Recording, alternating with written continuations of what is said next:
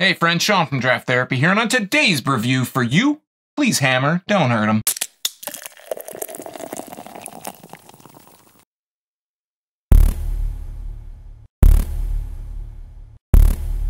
Dicksmasher is an 11.3% Imperial Stout from Batch Brewing Company in Detroit, Michigan.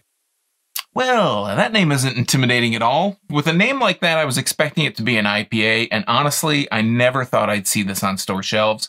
But lo and behold, here it is today.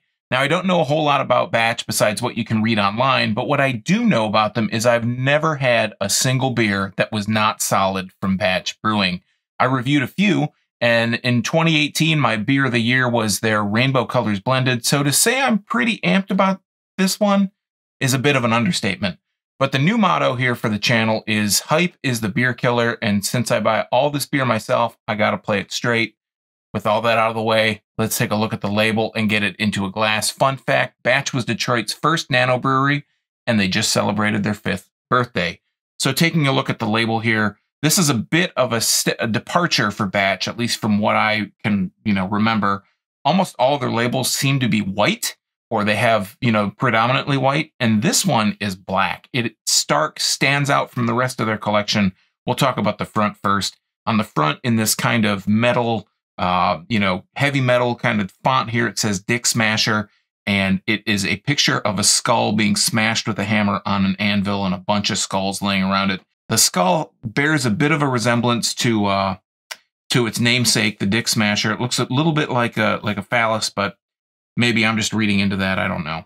So then on the back here, it says Dicksmasher Imperial Stout and Batch's motto, beer makes me happy, and the Batch Brewing Company logo. And then underneath that, it says, roasted and caramel malts create dark toffee and espresso flavors. Sweet but not syrupy, brewed with Star Anise. And then this is a thing that I've said before. I always say this when I see a Batch beer. I love that they have this little kind of chart on the bottom. It says alcohol 11.3%, and then it has like a line that represents how much alcohol or however much of the description it's talking about, and then a line that shows how far on the scale it is. So alcohol is 11.3%. By volume, like I mentioned earlier. Perceived bitterness, which, for most beer drinkers, it's more of a beer brewer thing. IBUs don't really mean a whole bunch to most of us. People think, oh, a lot of IBUs, super bitter. It doesn't work that way. 49 IBU, regardless. Color, 56 SRM, which I'm not sure exactly what that is. And then body, smashing. And then produced at Batch Brewing Company in 1400 Porter Street, Detroit, Michigan. If you ever head down to their tap room, right across the street or real close, is Brew Detroit.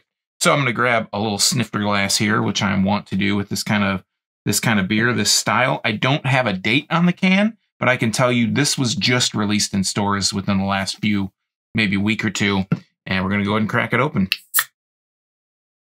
So not a whole lot of a pop on cracking the can, and sometimes that can happen with higher ABV beers, stouts.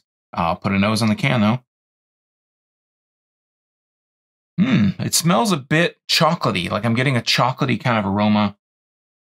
My sniffer's pretty garbage, so I'm not getting a whole lot of just bursting flavors out of the can.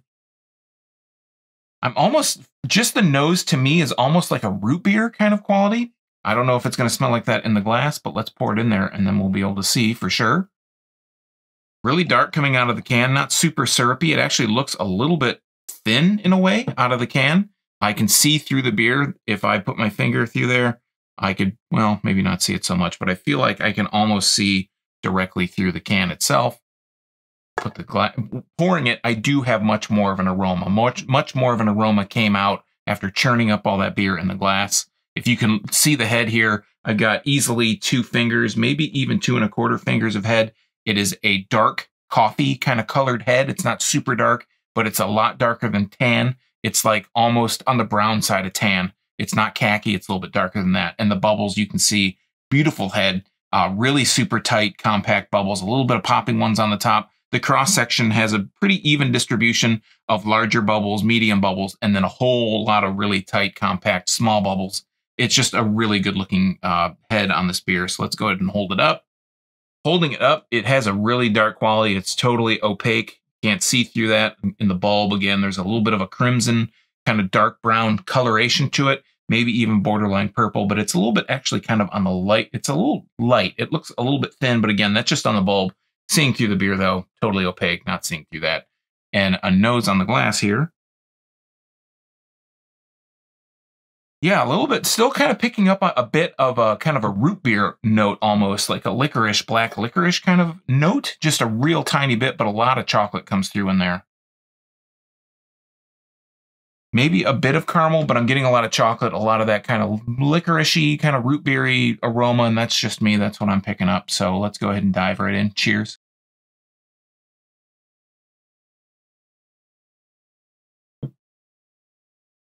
That's got a really nice, little bit tipping the scale from medium to kind of like a almost heavy kind of mouthfeel. Very sweet character up front. But I can tell you right now, because talking and kind of air hitting my tongue and the beer kind of settling, the aftertaste is super rich, fudgy, chocolate, almost like a cocoa kind of powdery kind of flavor in there. It's a really nice aftertaste, a really nice finish.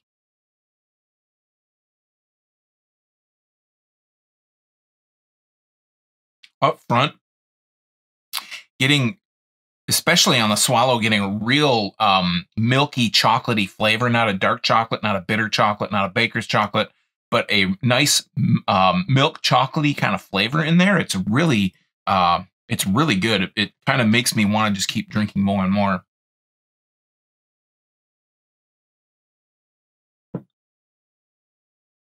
You know, I mentioned getting a bit of a root beery kind of aroma. I almost feel like when I take a drag into my mouth and kind of swish it a little bit, and as it thins out, you know, you take a swallow, but you keep a little bit more in there, and it kind of thins out. I get like this root beery kind of quality in that flavor as well, and that taste. But it's not off-putting. It's not like, why does this taste like root beer? That's totally not, doesn't match everything else, but it kind of does. Like, you get that root beery quality, but it's not biting. It's really subtle. It's a sweetness. It's got a sweet kind of, you know, subtle flavor. That might be the Star Anise. I'm not really totally familiar with what that flavor is, so maybe that's what that is. And then, again, it turns into this real nice, sweet, milky chocolate. And on the finish, it just has this really nice, bitter, not super bitter, but like a dark cocoa, dark chocolate, dark chocolate flavor.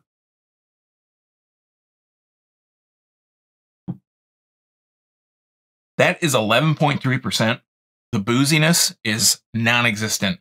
Super dangerous. Like, I don't taste, it doesn't go down like it's 11.3% Imperial Stout. There's not a boozy aftertaste. There's no burn going down. Totally dangerous, because if someone set this in front of me and said, hey, try this beer, it's really good, and they gave me a glass and said, just finish it off, it's yours, have at it. I could finish one, have another, finish it, and not even realize until maybe, the end of the second one, because I would tear through this, because the mouth feels a little bit heavy, but, that would kind of turn my gears a little bit and tell me maybe this isn't like a 4% or a 5 or a 6% beer, but the sweetness covers up if there is any booziness in there, any kind of boozy quality, any kind of, any kind of indication that this is a high ABV beer, that really nice milky chocolate flavor, that sweet chocolate flavor, and that maybe, again, that Star Anise kind of flavor in there really sets it off. It totally, it totally hides any kind of alcohol, that flavor that could be in here. And wow, yeah. This is, so far this year, this is probably the best stout that I've had, hands down. It's early in the year, obviously it's February. So I haven't had a whole lot of stouts to pick from, but this is the best one that I've had so far this year. And quite possibly one of the better stouts that I've had in the last few months. All right, friends, that has been Dicksmasher from Batch Brewing Company. If anyone out there knows somebody at Batch, tell them to holler at me. I'd love to go talk to them, get them on video, bring them to you guys, but they don't return my messages. So if you know anybody there, let them know that I would love to talk to them. So have you had this one before? Do you have a favorite Batch beer, or do you have a favorite brewery in Detroit? Let me know in the comments down below. And while you're down there, if you like beer, you might want to subscribe and click that bell, because I'm here talking about beer twice a week, 2 times on Tuesdays and Thursdays, and it's all for free for viewers just like you, and you might miss your newest favorite if you're not subscribed. So until next time, I'm Sean from Draft Therapy. Thanks for stopping by, and remember, drink craft beer, support your local breweries wherever they are, and most importantly, don't forget to treat yourself to a little draft therapy. Thanks for watching. Cheers.